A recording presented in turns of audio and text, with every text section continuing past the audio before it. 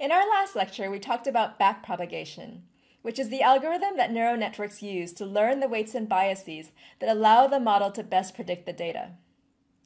In this lecture, we're going to go over an example of backpropagation applied to the real problem of recognizing handwritten digits. MNIST is a data set of images of handwritten digits for digits 0 to 9, all labeled with their corresponding number. This dataset has 60,000 training examples and 10,000 test examples.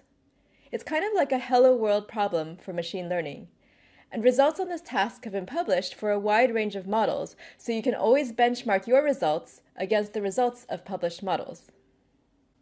Unsurprisingly, deep learning models have had some of the best results on this task. The challenge for this task is that the same digit can look very different when it's written with different handwriting, and also the digits can be rotated and offset, etc. Each image of a digit is a 28 by 28 pixel black and white image with grayscale values representing the pixel darkness. Because it's a 28 by 28 pixel image, this means our input has 28 times 28, which is 784 values. So it is a 784 dimensional input. For our example, let's look at a fully connected neural network with 2 hidden layers and an output layer. Hidden layer 1 has 6 neurons, hidden layer 2 has 8 neurons, and our final output layer has 10 neurons. Each neuron in the output layer will represent the detection of digits 0 to 9. So we're going to call these output neurons neuron 0 to neuron 9. And this produces a 10-dimensional output. The outputs of each of the neurons in the output layer will be a probability value. So each neuron will output a value of a number between 0 and 1 that represents how likely the network thinks that the input data is the corresponding digit. So this means what we want the network to do is when it's presented with an image of this number 3, we want the third neuron to output a probability of 1 and the rest of the neurons to output a probability of 0. If this network is presented with this image of a 5, we want the fifth neuron to output a probability 1 and the rest of the neurons to output a probability 0. If we show the network this image of a 9, again we want the ninth neuron to give a 1 and the rest a 0. And if we show the network a 1, we want this neuron to output a 1 and the rest to be 0, and so on.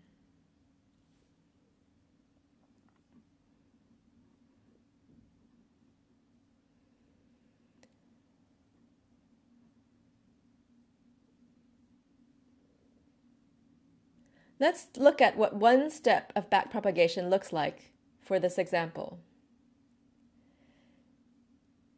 Say we're starting with initially randomized weights and biases. So our network has not learned anything yet. We assemble our set of training data and we present our first piece of training to the network. And this is the image of a 6. We see what our network outputs.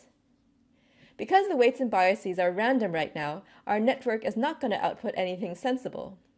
But we need to keep track of the error. The network outputs 10-dimensional outputs because it has 10 output neurons, and each output neuron is representing the detection of one of the digits 0 to 9. So the error for our network's response to an image of a 6 is the sum of the errors of all our output neurons. This means we're calculating the squared difference for all our output neurons of the difference between the current prediction our network is outputting and what it should output, which is a 1 for neuron 6 and a 0 for all the other neurons.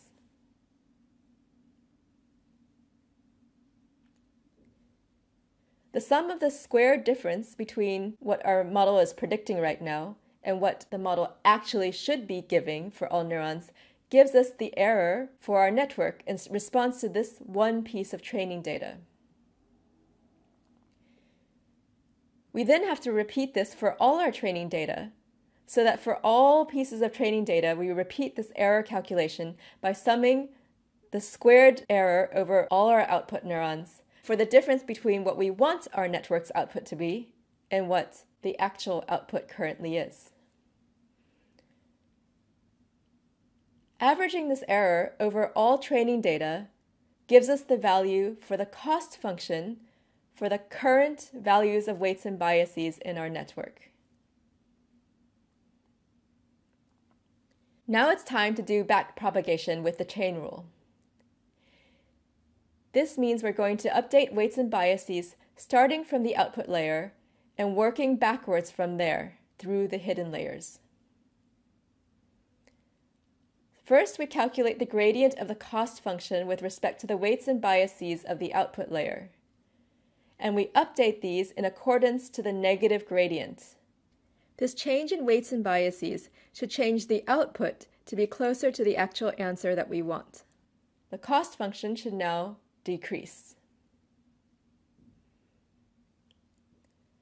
We next move backwards along the network, and we want to update the weights and biases for the second hidden layer.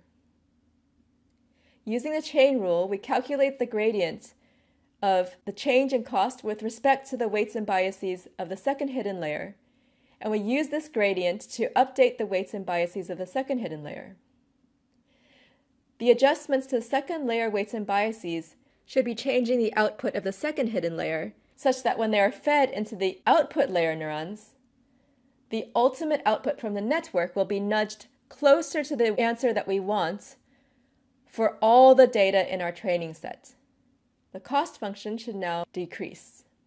So every time the cost reduces, the weights and biases will have nudged in a way such that the outputs of each layer are causing the outputs of the next layer to cause the final output of our network to be closer to the actual answer, which is a 1 for the digits that's being shown and a 0 for all the other neurons corresponding to the digits not being shown.